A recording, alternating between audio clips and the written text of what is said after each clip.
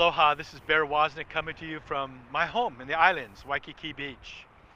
You know, in the islands we have this tree called a banyan tree. I don't know if you've ever seen one, but a banyan tree sets down its roots and it goes deep.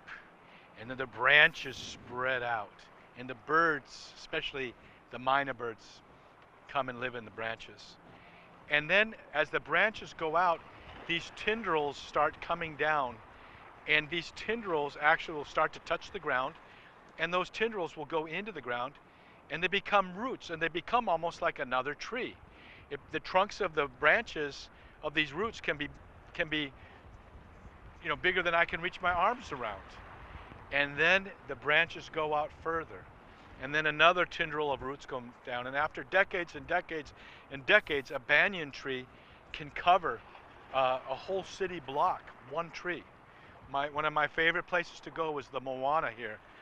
It's where I've written a couple of my books, sitting there under the banyan tree, enjoying its shade.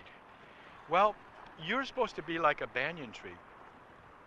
You're supposed to be like a banyan tree that lets its roots go deep. And when you let your roots go deep, I mean, live the sacramental life of a Catholic. Believe and practice the teachings of the magisterium of the church.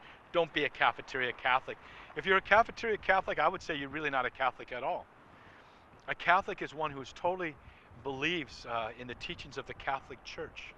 And as you go deep, your branches will go out wide, and you'll be a place where people like to come and find shelter and be in your shade and find a sense of well-being and goodness. And then let your roots go down again and go out deeper. The more you give to the Lord, the greater He will expand your range of ministry. Let your roots go deep, let your branches go wide. This is Bear Woznick from deepadventure.com.